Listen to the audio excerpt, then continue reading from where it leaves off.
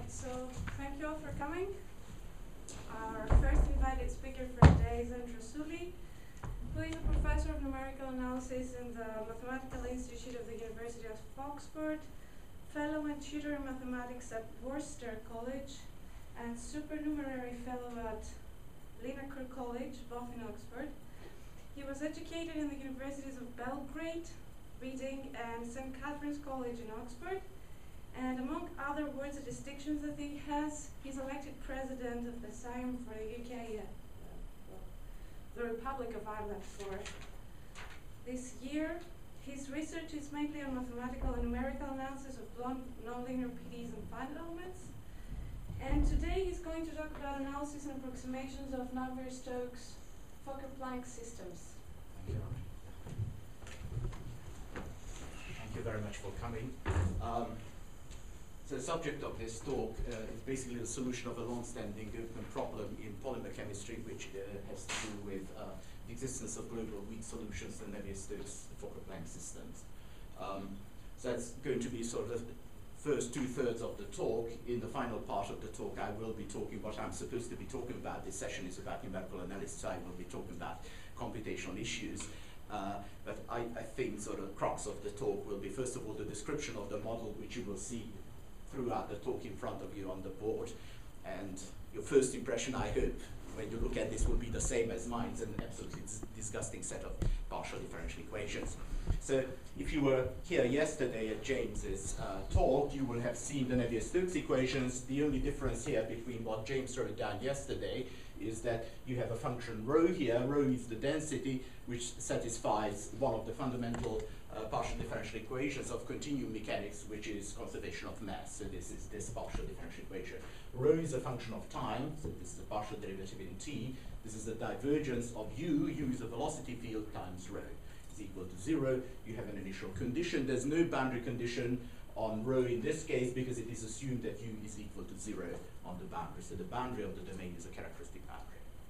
So u here satisfies what is known as the conservation of momentum, basically the incompressible Navier-Stokes equations, rho u partial with respect to t, and you see the other terms. So this is rho u dyadic product with u, whose divergence you take. James yesterday wrote this as u dot grad u. Rho was constant. Yesterday in James's talk, viscosity was constant. Today mu is a function of rho, the density. You have the gradient of the pressure in the fluid, rho times f. F is an external source. And you have some extra stuff here on the right-hand side, which is really the crux of this talk, and I shall talk about that in a second. This tau is given by a formula, which was written down by Hans Kramers. This is the same Kramers as the K in WKB theory. So it's a Dutch statistical physicist who wrote down a formula for this tau. I'll explain this in a second. Tau depends on a function psi. Psi is a probability density function.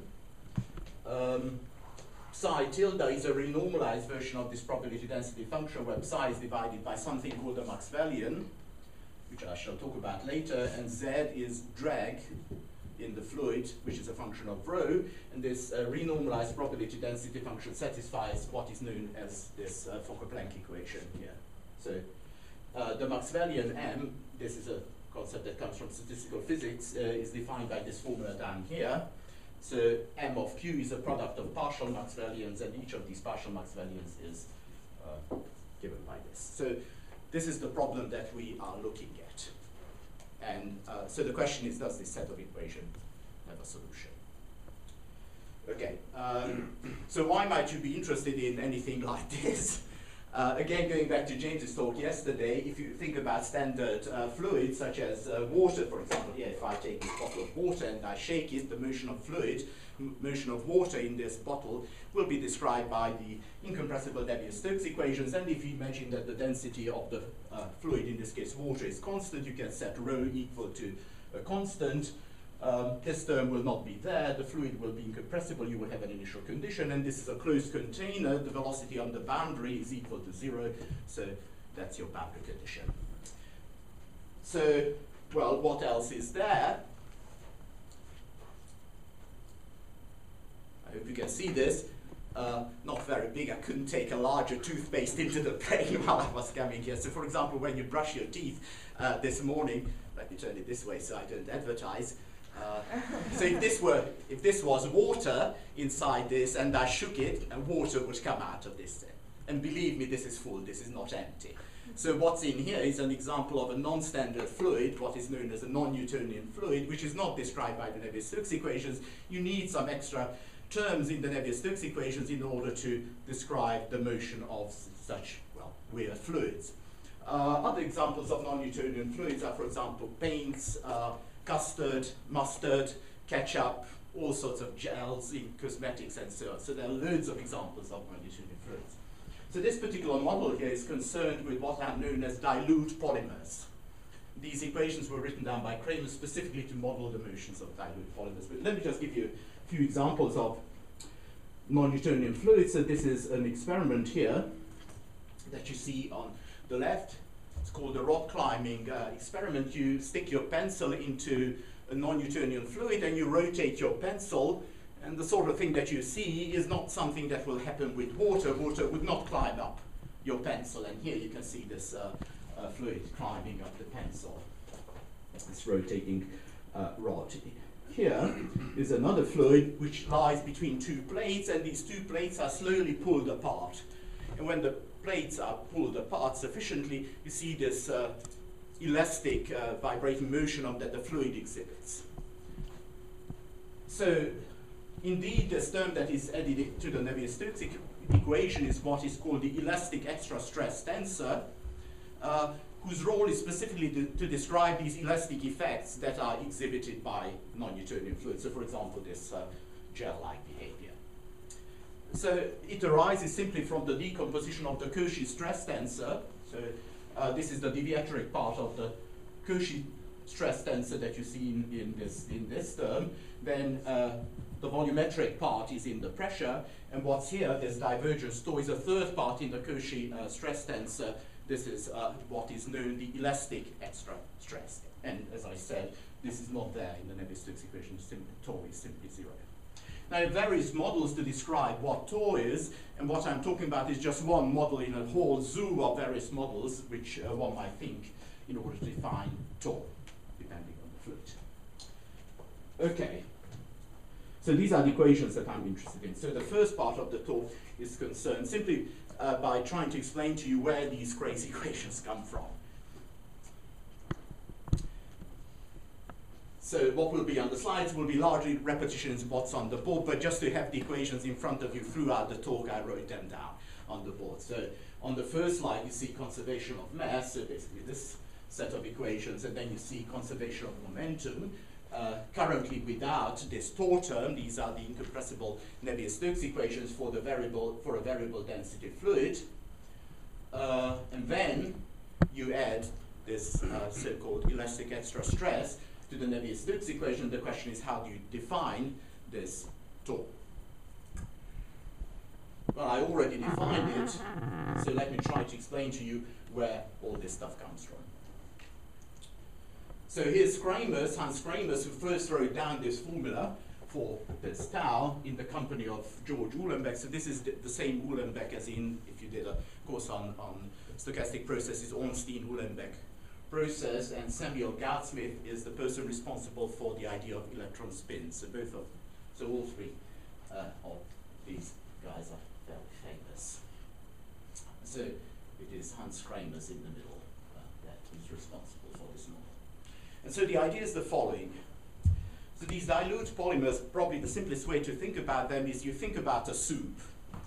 And in this soup, you have long polymer molecules which are flowing in the soup just as spaghetti is moving in a soup.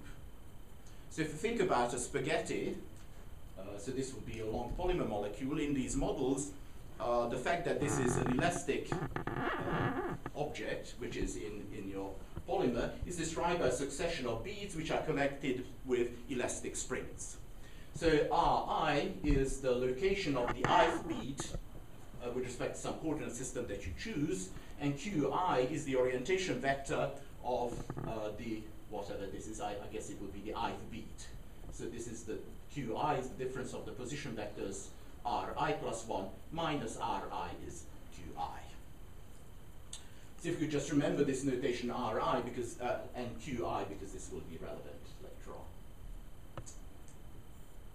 K is typically a large number, and this will have consequences later on when we look at the numerics of these equations, because it will turn out that this Fokker-Planck equation, which looks superficially as a nice parabolic partial differential equation, from the numerical point of view is absolutely nasty, because the spatial dimension is precisely the number k here that you see. So if k is large, this will be a very, very high dimensional parabolic partial differential equation. So we're not talking about solving PDEs in 2 or 3 dimensions. You might be solving PDEs in 30, 40, I don't know, 100 dimensions. Okay. So just to try to explain where the Fokker-Planck equation comes from, if you think about trying to describe the motion, for example, of the ith bead in this configuration, the idea would be that you write down, roughly speaking, Newton's second law. So force is equal to mass times acceleration. Except in these models, which come from statistical physics, the idea is that there's an element of randomness in this setup, because the molecules of the surrounding fluid, the soup in which the spaghetti lies, are in a random fashion bombarding the ith molecule. So it's really not, strictly speaking, Newton's second law you are talking about, but some kind of randomized version of it, which is what is going to lead to Langevin's equation that you see here in front of you. I'll come to that in a second. So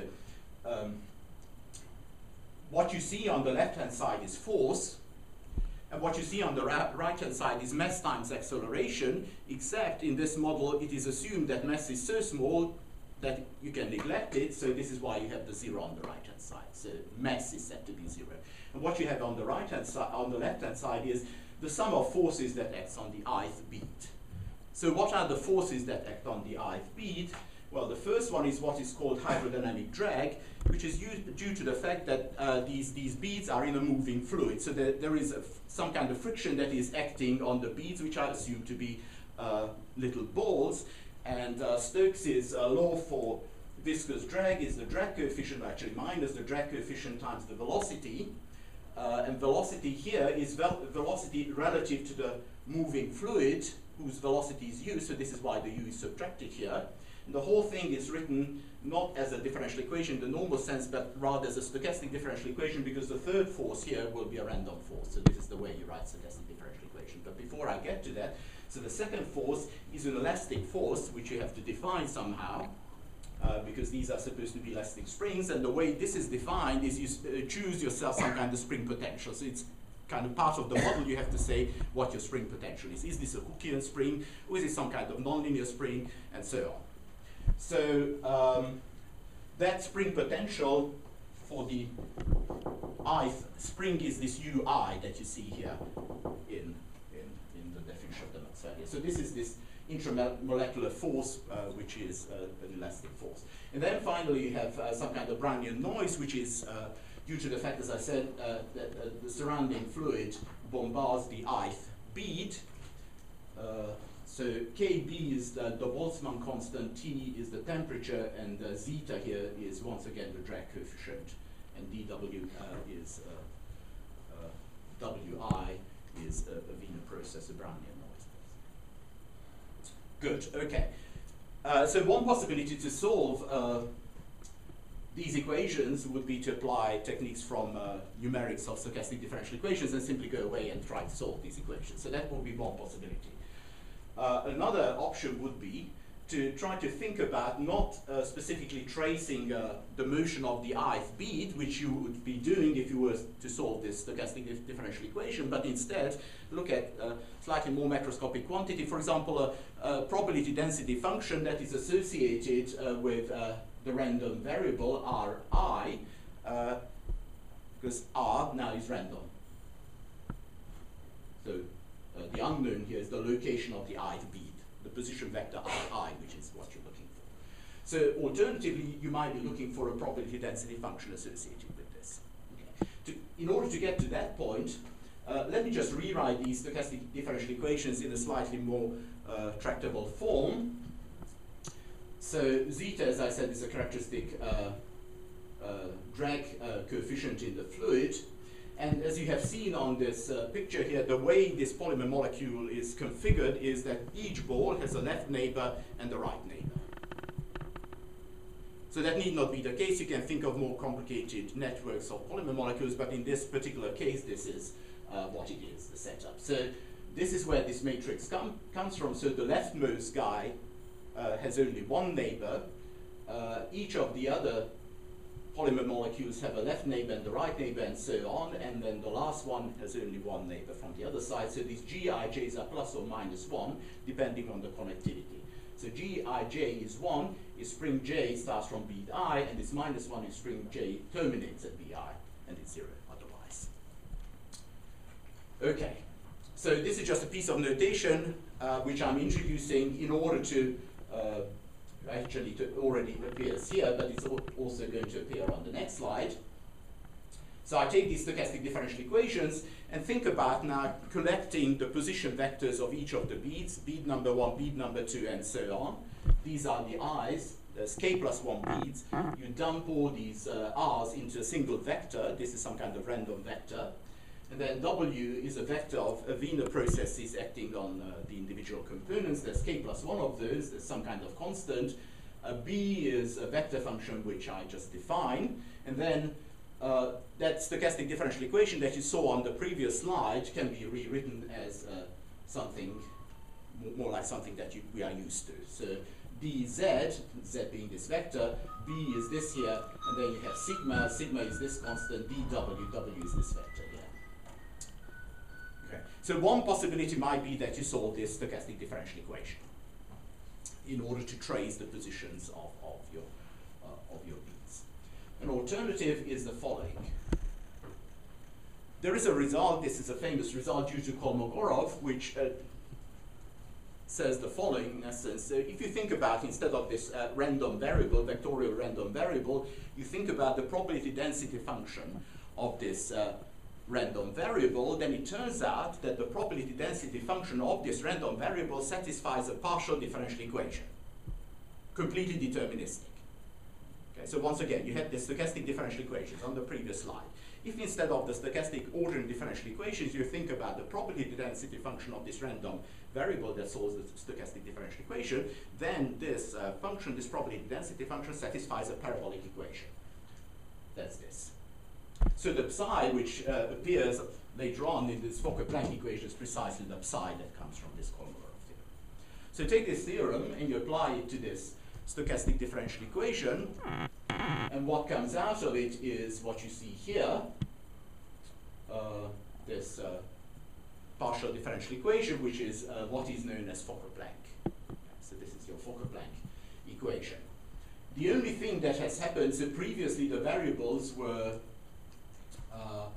these i's, the position vectors. A change of variables was also performed, so I didn't write down the details. A change of variables was performed, so instead of working with the coordinates, which are the position vectors of the beads, there's a linear change of variables. Instead of using k plus 1 position vectors, I'm using the center of mass of the configuration, which is this number here, and the orientation vectors. You remember these qi's, q1, q2, the directions of the beads, and there's k of those. So altogether I have k plus 1 independent variables, and in terms of those variables, the Fokker-Planck equation looks like this. Now, okay, so if you compare that with what's on the board, you will notice that it's not quite, this is not quite what is on the board here. And the reason for that is the following. So if you look at these equations carefully for a moment, you see that there are two terms in the equation, this blue term there and this other blue term, which kind of look similar. There's a 1 over 4 lambda there, and there's a 1 over 4 lambda there. There's a psi over zeta, there's a psi over zeta, and things like this. So the idea is to somehow pull these two terms together. So instead of having two terms, you pull them together, and the trick for doing that is you introduce what is known as the Maxwellian. Well, simply stated, this Maxwellian is nothing else but an integrating factor, really. So basically, if you multiply this whole equation by this magic Maxwellian, acts as an integrating factor. You can pull these two guys together into a single term, and this is where this partial differential equation, Fokker-Planck equation here, as stated on the board, comes from, except instead of psi, you see this psi over zeta, and there's a Maxwellian coming in. I define psi tilde, which is psi over zeta, and the Maxwellian, and so that is the final form of Fokker-Planck equation. So, I mean, the purpose of all this song and dance here is to massage the equations into a form which is amenable to analysis, because this is not particularly nice as it is. Well, it's not particularly nice in that form either, for that matter, but anyway. Okay, so there are some physical quantities here. So epsilon is what is known as the center of mass dissipation, center of mass diffusion coefficient. Lambda is a constant, and this is called the Deborah number. F here is the derivative of ui. U is the spring potential which you choose for the ith spring. So this is part of the model. You have to say what your u is. Then you have a spring force, which is ui dash times qi, and this matrix A is a symmetric positive definite matrix, which is in polymer chemistry known as the Rouse matrix. So it's G, remember this bidiagonal G matrix, G transpose G gives you the A. Okay, so that is the model. So then, if you somehow manage to solve this equation, imagine that somebody gave you the velocity field u. So God-given velocity field u there, you could go away and solve this partial differential equation. Actually, it's a linear parabolic equation, so it doesn't look so bad. So if you had this psi here, then given psi, you would work out this psi tilde, which is psi divided by the Maxwellian over the drag coefficient, which is also known, given the fluid. Okay. Or you could just take your psi and you plug it into this formula and work this out, and this will give you tau. And then you take your tau and you shove it into the right-hand side of your Navier-Stokes equation, and then you solve that. The snag is that u is not given. U is the solution of the Navier-Stokes equation, so the u that appears here actually depends on whatever tau is, and tau depends on psi, and psi depends on u, so the whole thing is fully coupled. Okay, so this is the situation. Is that okay? Can you follow this? Thank God for that. Okay, but please interrupt me if you have any questions. It really is a nightmare to describe. Okay, so this Mi is this ith partial Maxwellian. Maxwellian is the product of the partial Maxwellians. So you have these direction vectors for the springs, and there's k of those, and for each of them you have this Maxwellian defined by this formula. And so the product of those is the Maxwellian. So one additional piece of notation, this di that you see here is a ball in 2 or 3 dimensions. So let's suppose we are in 3D. So this di is the set of all possible orientation vectors for the ith spring. So if you think about the ith spring, it can point this way, or that way, or that way. So it could point in all possible directions, and then you might have some kind of limitation on the magnitude to which, the length, the maximum length to which the spring could stretch. So it could take various orientations, but the stretching is limited. So what limits the stretching is this number bi, which you also need to specify. To what extent are these polymer molecules allowed to stretch? So that is part of the model. If, for example, you chose bi to be plus infinity, that would mean that you could stretch the polymer molecules out to infinity, which is not particularly realistic physically, but you do see models like that actually in the polymer chemistry literature where this b is set to infinity. So let me just give you 2 examples of these spring potentials and thereby the corresponding Maxwellians. Also, the simplest possible and most stupid one to choose is precisely the one that I mentioned, is to think of Hookean springs. So Hookean springs are linear springs, so you would allow stretching out to infinity, and in that case you would have a linear spring, so u of s is maybe some spring constant times s. So up to a constant, it's a linear function. So then u dash is equal to 1, for example, and e to the minus u, which is what appears in the calculation for the Maxwellian, is basically e to the minus 1/2 q squared, and then you normalize that. Let me just go back to the formula for the Maxwellian, so we have worked out the numerator, and then you normalize it by a constant factor in order to ensure that the integral of the Maxwellian is precisely 1. So this is just a constant at the bottom to ensure that the integral of this ith Maxwellian is equal to 1.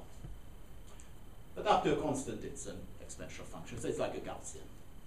So that's one possibility, and as I said, that's sort of a stupid one because that would allow polymer molecules to stretch out to infinity. Alternatively, what you could do, and this is really quite frequently done in the polymer chemistry literature, is to assume that D is a bounded ball.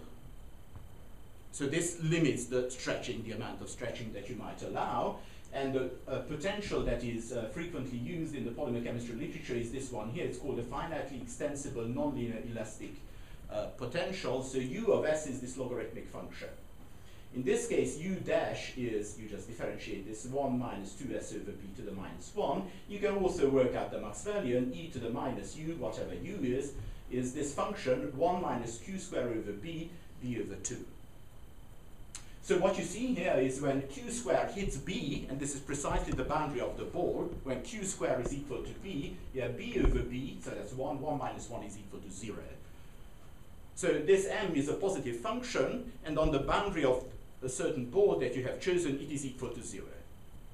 Now, from the PD point of view, this will have repercussions because this m appears in this partial differential equation. So basically, on the boundary of your D domain, and this D domain is the Cartesian product of these various DI domains. These are the various balls in which these stretching vectors can lie, high-dimensional domain. So this m will be equal to 0 on the boundary of this domain. So this parabolic equation will degenerate on the boundary of the domain. So that's not nice. Okay, so here's just a cross-section of the Maxwellian in the case that you just have two balls connected with a single spring. So there's just one Maxwellian because there's just one spring, two balls. This is what the cross-section looks like. So you see that it is equal to 0 on the boundary of the curve. Otherwise, if you rotated it around, it would look like a sombrero. It drops down to 0 on the boundary. Okay.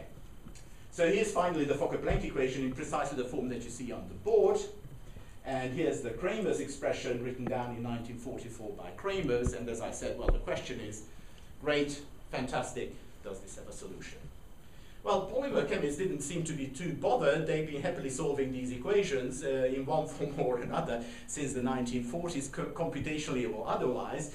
But, you know, honestly, just as with the Navier-Stokes equations, I think it is crucial to know whether these equations are, whether they do have a solution. And in particular, from the computational point of view, what are you solving if you do not know that the equations have a solution?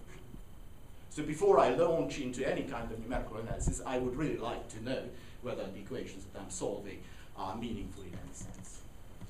So I'm moving on to the second part. So how do we go about showing that these equations have a solution? There's been a considerable amount of work. The first piece of effort I'm aware of is a paper by Michael Rinaldi in 1991, Science Journal of Mathematical Analysis, where he managed to show the existence of smooth solutions for a short time. So starting from very, very smooth initial conditions, he managed to show that for a short time, these equations have a solution in the case of precisely this Feeney model that I described to you. And there's a long list of others. You see some very prominent people here. You see Priya, Louis, Ons, Masuri, Peter Constantin, and so on.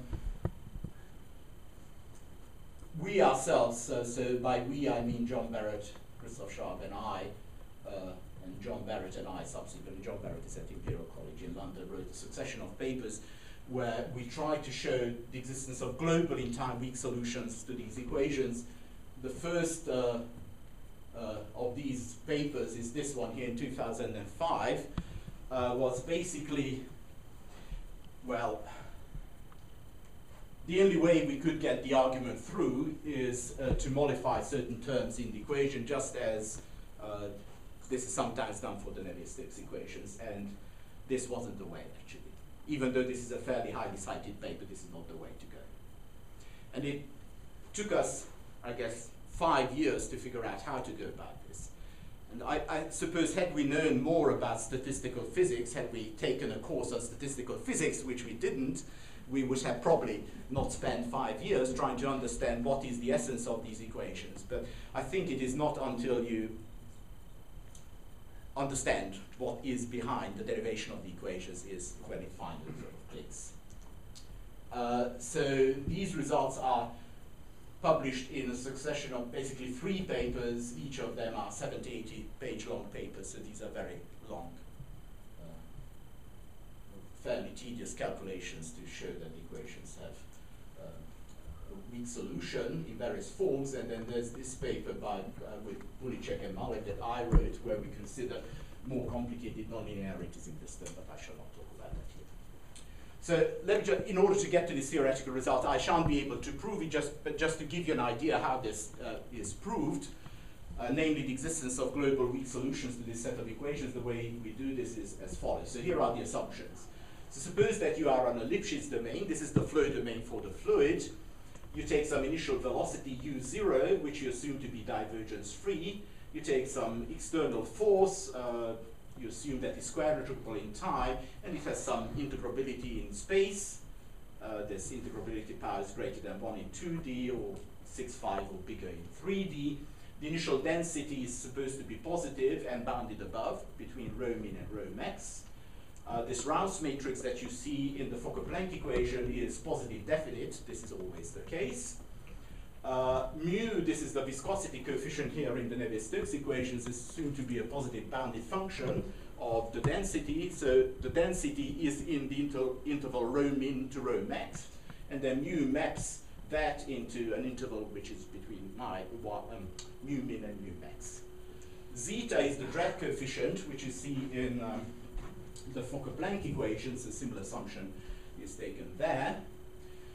The Maxwellian is assumed to behave like a distance function to a certain power. This is the case for all Maxwellians that I'm aware of. In particular, this is the case for this Feeney-Maxwellian that I described to you.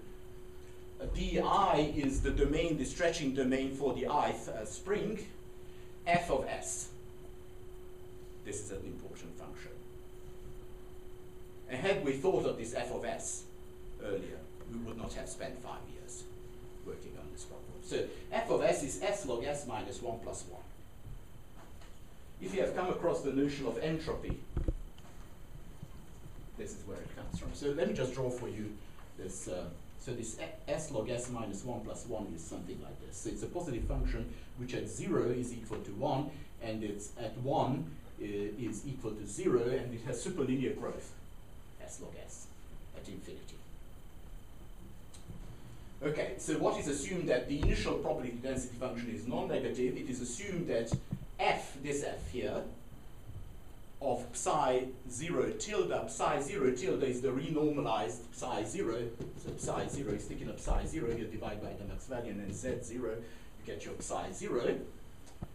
Okay, thus defined, and you make certain assumptions. This has to hold, in particular, because your psi is a probability density function, so it has to integrate to 1. And it has to be non-negative, because it's a probability density function. Good, okay, so these are the assumptions. Here's the theorem. So under these assumptions, there exists a triple of functions, density, velocity, and this renormalized probability density function, such that dv is equal to 0. Rho is bounded in time and bounded in space, and is continuous as a mapping from the time interval into LP, so that's the density. The velocity is in the usual array space for the Navier-Stokes equations, bounded in time, L2 in space, or L2 in time and in the Sobolev space H10 in space. P here, this P here, is between 1 and infinity, strictly less than infinity. The initial density, remember, was between rho min and rho max. We proved that that property persists throughout time. The density remains between rho min and rho max. Psi tilde, this is this renormalized probability density function, is bounded in time, and it lies in a Maxwellian weighted L1 space. So this is an L1 space where the Maxwellian is in the measure. It remains non-negative throughout evolution.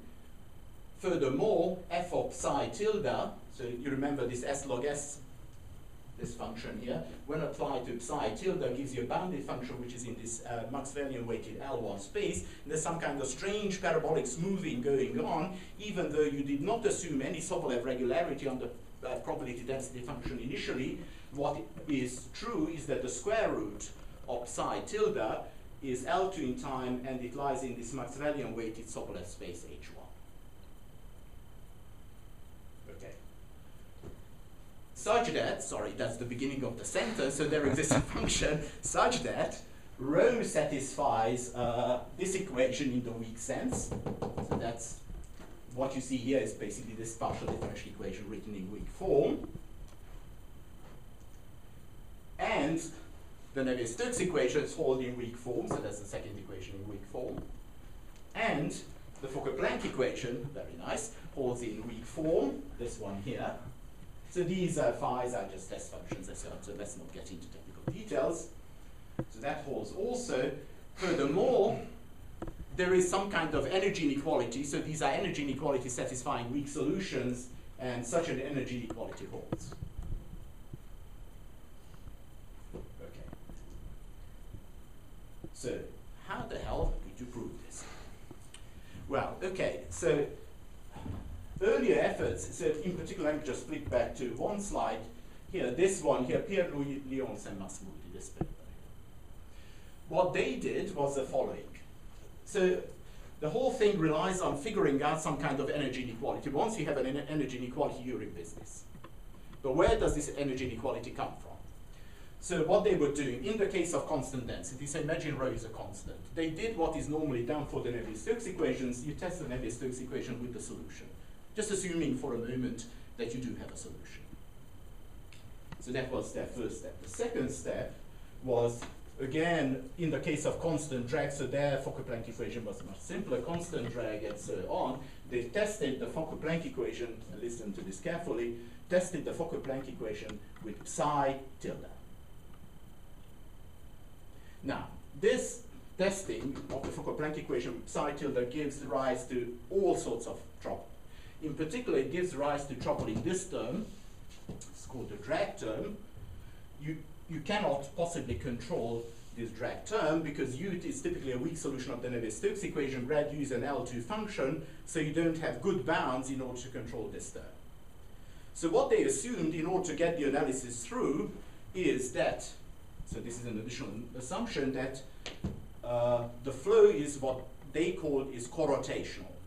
Corotational means that you do not actually have the gradient of U in this equation, but you replace the gradient of U by the skew-symmetric part of the gradient in the equation. So basically you change the equation. So if you change the equation so that instead of the gradient of U, you have the skew-symmetric part of the gradient in this equation, when you do this testing that I described to you, you multiply the equation by psi and you integrate because you assume that this guy is skew-symmetric here, this term drops out. And you're happy because you lost the nasty term. But really, you shouldn't be doing this because what is in the equation is not the skew-symmetric part of the gradient, but the gradient itself. So the conclusion is that this testing, multiplying the equation by psi itself, is not the right testing. So if that is the case, then the question is, what is the right testing? What should you be multiplying this Fokker-Planck equation with in order to get some kind of energy inequality? And the trick is the following. You take this f function, you differentiate. So maybe just somebody can tell me what the derivative of this is.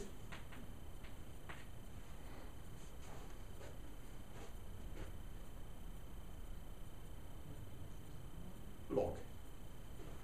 Okay. So f dash s is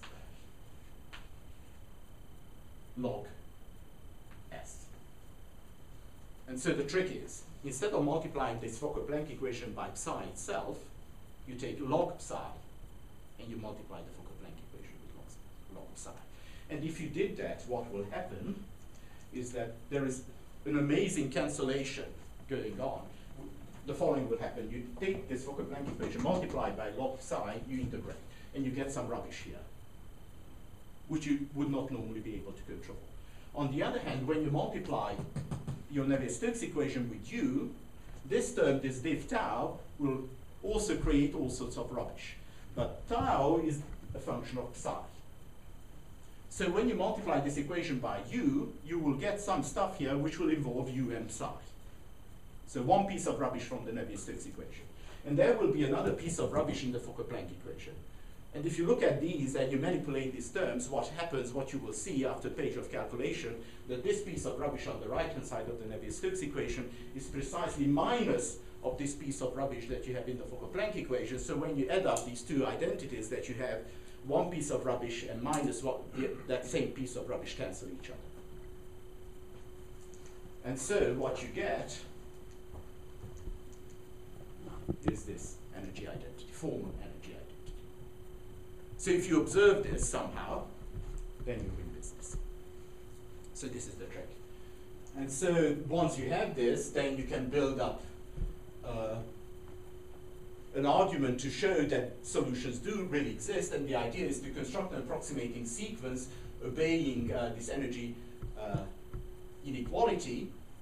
Once you have an energy inequality, you can get bounds on these approximating sequences. Based on these bounds, you can build up a weak compactness argument. And once you have this weak compactness argument, well, this is when really trouble starts. How to, because this is a nonlinear set of partial differential equations, weak compactness, weak convergence is usually not enough to pass the limit. You need strong convergence of these sequences, and the question is, how the hell are you going to get strongly convergent sequences? Well, we do know how to do this for the Navier-Stokes equations. There are standard techniques for doing this for Navier-Stokes, but we see this weird testing and these logarithms and some strange stuff for the Fokker-Planck equation.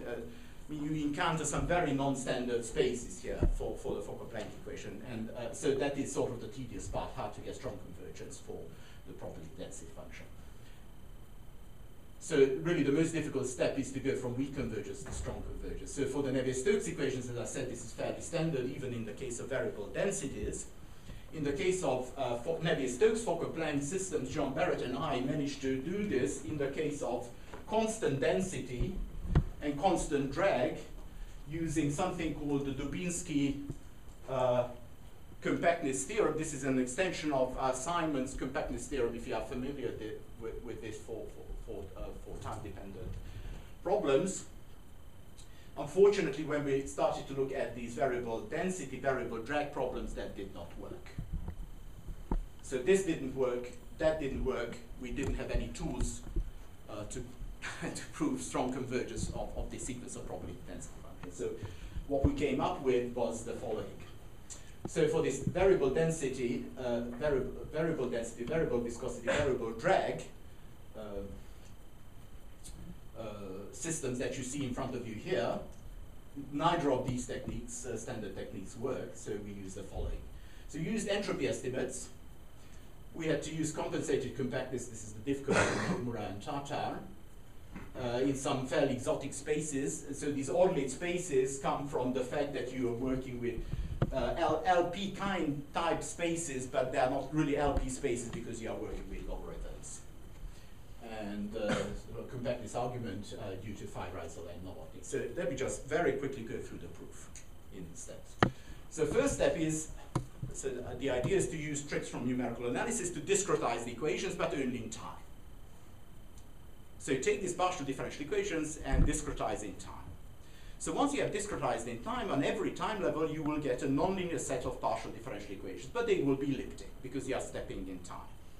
So then the next thing you do is on every time level you show that there is a solution to the set of equations on that time level. You interpolate between the time levels. This will give you a sequence of space-time functions. And then you use your energy inequality to show that this sequence is bounded. So you will have a bounded sequence in some sense. So you will have a bounded sequence, you can extract a convergent subsequence. Except that convergence means weak convergence. So you will extract a weakly convergent subsequence. And then you'd like to show that in fact there is strong convergence also, not just weak convergence, so that you can pass to the limit in the nonlinear equations. That's sort of the idea. So longer technical step one, discretize the system with respect to time using a time step. And you need to do this very carefully so that I should sort of describe to you this magic cancellation between the Navier-Stokes and Fokker-Planck equations. You can't just take any crazy discretization. You have to respect this cancellation property between the equations because this is where the energy inequality is coming from. So then, first trouble hits. you need to test the equations with the logarithm of psi. But you do not know whether psi is a priori a non-negative function, because you haven't proved anything so far. Furthermore, in this argument, it is also needed that psi is bounded, and you do not know this a priori. So what is done here is to truncate this function log s, cut it above by a parameter, so that it becomes a bounded, this guy becomes a bounded function. Ultimately, we'll let this L go to infinity. So we have delta t and this truncation parameter L. So then on every time level, we have a nonlinear elliptic problem, and then we use a fixed point theorem, in this particular case Schaeffer's fixed point theorem, to show that on every time level we have a solution. Okay.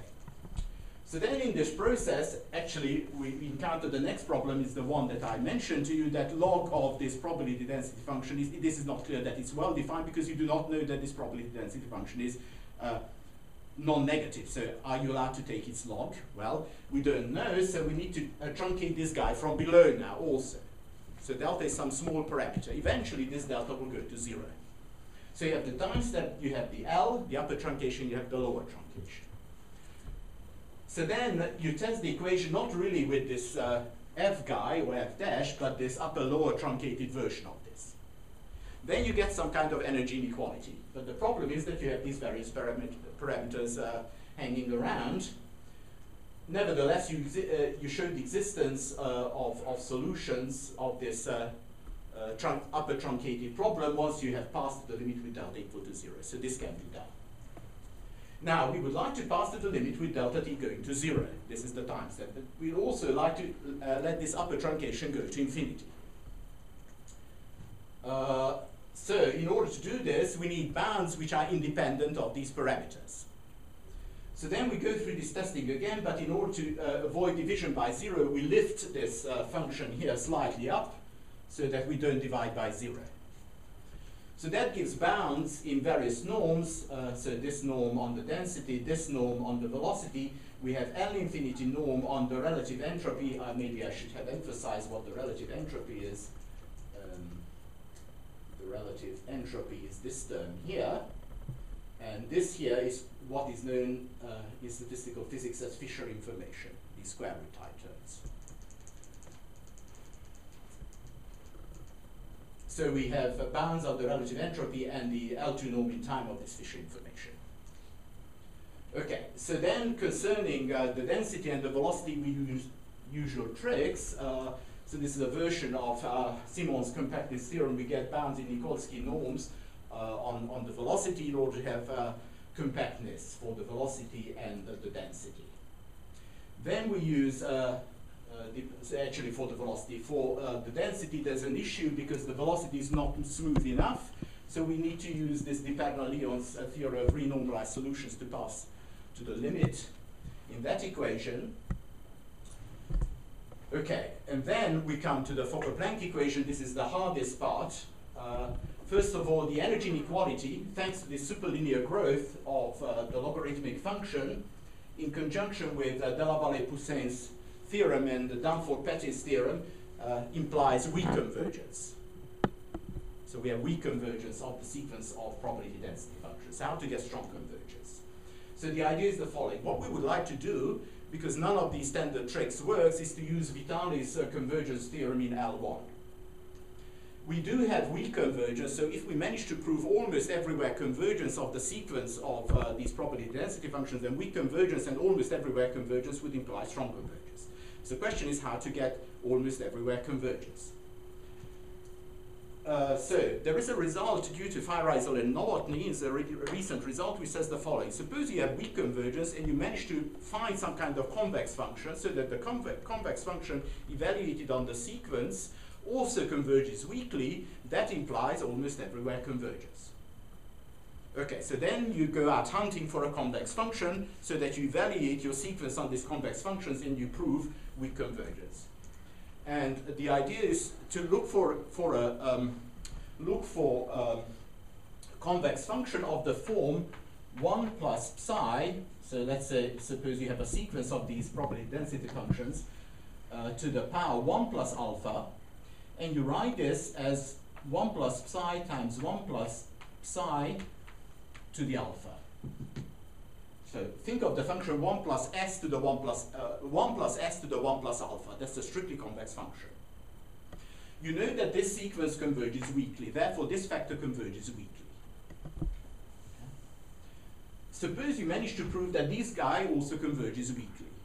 So could you prove somehow that this product of weakly converging sequences converges weakly? If you could do that, then you have a convex function applied to your sequence which converges weakly. And then according to this theorem, you would get almost everywhere convergence, and then according to Vitali's theorem, you would get strong convergence. Okay, so the question is, you do have weak convergence of this factor, how to prove weak convergence of this factor, moreover, how to prove weak convergence of the product. In order to prove weak convergence of the product, we would like to use the Diffkow lemma, according to which if you have a weakly convergent sequence and the divergence converges weakly, is precompact in some negative Sobolev space more precisely, and you have another sequence whose curl is precompact in a negative Sobolev space, then the product converges weakly. So this is the idea. Okay, the problem is, again, if you don't know, I mean, it's like a roller coaster. It was like this for several years, up and down. So then you hit the next problem. The Diffkow lemma you can't just apply in this space because of this crazy Maxwellian. It's an obstruction. The presence of this Maxwellian is obstructing the argument. So the idea here is to retreat into the domain from the boundary, and when you're inside the domain, the Maxwellian is strictly positive away from the boundary. So away from the boundary, the Maxwellian is bounded above and below by a constant, so the measure behaves like a Lebesgue measure, basically. So you go into the domain, so you go into a subdomain, and we use function space interpolation given these bounds, various bounds that we have, in order to get a uniform bound in L1 plus delta in time, L1 plus delta in space, in this space. Okay. So then, suppose you take this f of s function, which is 1 plus s to the power 1 plus alpha, you apply the Diffkow lemma, and this will give you weak convergence of this f function, this one here. This is a strictly convex function, so now you have a weakly convergent sequence, you have a convex function of a weakly convergent sequence which converges weakly, then you apply this phi isomorphically result inside the domain away from the boundary, and that gives you almost everywhere convergence inside.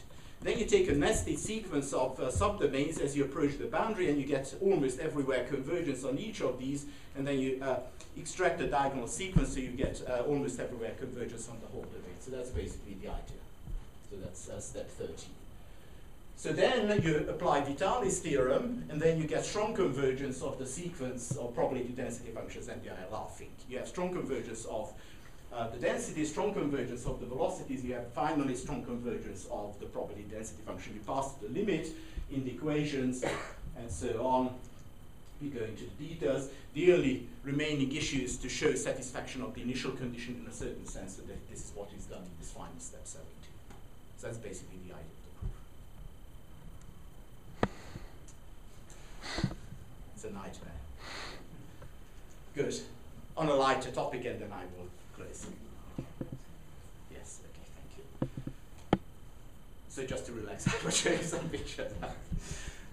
Okay, so the interesting thing from the computational point of view is really not so much how to solve the Navier-Stokes equations. There are standard numerical techniques for solving the Navier-Stokes equations. I suppose it's much more exciting to look at the Fokker-Planck equation. And this high dimensionality of the Fokker-Planck equation is due to the fact, this Kolmogorov theorem, which says basically the following. Suppose you have a set of 100 stochastic differential equations. 100, just some random number. Okay, so let's say you have 100 stochastic differential equations, and what Kolmogorov theorem says that you will get a single deterministic parabolic equation to solve. Instead of your stochastic differential equations, you have a single parabolic equation in 100 dimensions. Or if you have 1,000 stochastic differential equations, you will get a single parabolic equation in 1,000 dimensions. Okay, so the question is, you have some kind of high-dimensional parabolic equation, how to go about solving this?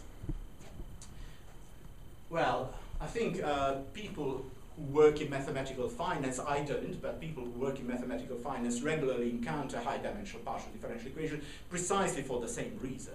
Instead of solving stochastic differential equations, they end up, for the same reasons, with high-dimensional partial differential equations. So in the last 5 years, there has been really a lot of work done in numerical analysis, developing new algorithms for solving high-dimensional partial differential equations. The problem is, if you think about a grid, let's say, in 1D with n grid points. Okay, you take a regular grid in 2D that will have n square grid points. In 3D, you will have n cube grid points, and in d dimensions, you will have n to the power d grid points. So in 100 dimensions, you will have n to the power 100 grid points. So basically, computational work will grow like an exponential function with the dimension. So standard numerical algorithms which work on such grids will not perform well. This is known. So new algorithms are needed. Let me describe one idea to you in a very simple case, and the simple case is what is known in the literature as the dumbbell model. It's called the dumbbell model because you have two beads connected with a spring, so it has a shape of a dumbbell. Okay, so what will be the dimension of this? Well, you have 3 coordinates for one bead, you have 3 coordinates for the other bead, that's 6 coordinates in total, so you will have 6 stochastic differential equations to track all 6 coordinates. And then if you apply this theorem due to Kolmogorov, you will have a 6-dimensional parabolic equation to solve. So how to solve a 6-dimensional parabolic equation? So the idea is, look at the parabolic equation, this Fokker-Planck equation, and observe that it contains spatial operators like, so actually should be, there's a few divergence terms missing here. So there will be partial derivative, there will be a partial derivative in time, there's a partial derivative in the q direction, there's a partial derivative in the x direction, there are partial derivatives in the q direction. So there's a natural splitting of the equation into, well, there's a time derivative and there's some term containing partial derivatives in the flow direction in the x variable, and then there are partial derivatives in the q direction which act in the d domain. So what would you do, for example, if you were in 2D? So imagine a 2D parabolic equation, so one spatial direction is x, another spatial direction is y. You could do what is known in the finite difference literature as operator splitting or alternating direction method, and the idea there is you have two directions, x and y, you do half a time step in the x direction, then you turn around, you do half a time step in the y direction, then again you do half a time step in the x direction, then you do half a time step in the y direction. Now, given this particular structure of the equation, you could envisage doing something similar. This is now not a 1D spatial operator, and this is not a 1D spatial operator. We are in 6 dimensions. So there are basically 3 directions here and 3 directions there, but you could do the same. So you could split the spatial, 6-dimensional spatial operator as follows. You do 3-dimensional solves in parallel through half a time step, then you turn around and you do 3-dimensional solves in the other 3 coordinate directions through another half a time step. So that's the idea. So these are these various operators. So it's a schematic picture of what is going on. So think about this as your spatial domain. This line here is your flow domain, maybe 3D, maybe some channel or a bottle of water. A 3D domain, and then you have D, this is your D domain, a 3-dimensional ball which contains these potential director vectors that you might have in the flow domain. So this is really a 3D domain, this is a 3D domain. Then you take a grid in your flow domain, and you take a grid in this ball, this 3-dimensional ball. And what is observed here is that these differential operators are completely independent of each other, so you slap down a grid in the flow domain, and you solve in parallel for every grid point partial differential equations in the other direction. Then you turn around, and for every grid point in the D domain, so this is a 3D domain, for every grid point you solve in parallel partial differential equations in the other direction. So the way we did this, and this was done by my PhD student, David, who's at Harvard at the moment, used this machine. So it's not a pocket calculator, as you can see. Lone Star, it's a machine in Texas, has this many processors, that much memory, and so on. So it's a non-trivial computational task. So these are some 2D calculations of the x component, y component of the velocity and the pressure. These are the 3 components out of the 6 components of this Kramer's, so this, remember this tau tensor, so it's a symmetric tensor, and these are 3 of its 6 components. What is more interesting is to look at the shapes of this probability density function. And the way you should visualize this, I guess, probably the simplest is as follows. So think about picking a point. You pick a point in the computational domain, and those pictures that you saw a second ago correspond to a point there, round about there. So what this probability density function is showing you is what is the most likely stretching of the polymer molecule at that point, and the direction in which it wants to stretch. Okay? So you start off with an initial function which is a bump. This is an initial condition for the probability density function, for the Fokker-Planck equation, and then the shape changes as it evolves in time, and it develops these two peaks, and this is some kind of steady state, which means that at that point that you have chosen in the channel, the most likely stretching of the polymer molecule is where the probability density function peaks.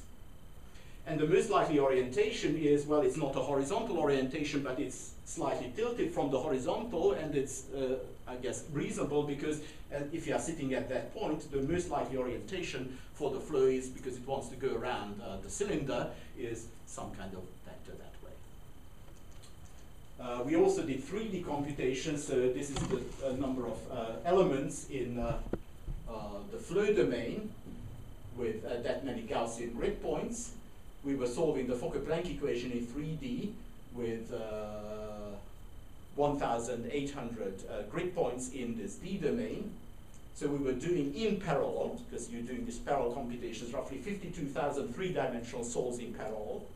Then you turn around, and through another half the times that you do 1,800 three-dimensional solves in parallel as you evolve in time. And these are just the 6 components of this Kramer's tensor. So I guess this is the last slide. We have also looked at the existence and equilibration of global weak solutions. Actually, equilibration, this is convergence to steady state solutions for these equations in the case of constant density, constant viscosity, and constant drag in those two papers. The only result from the point of view of numerical analysis which rigorously proves convergence of any numerical method for this set of equations is this paper with John Barrett and with a student, Endre Suli. We are looking at the application of greedy algorithms for solving this high-dimensional Fokker-Planck equation. That's sort of in a rudimentary state still. So, in summary, I think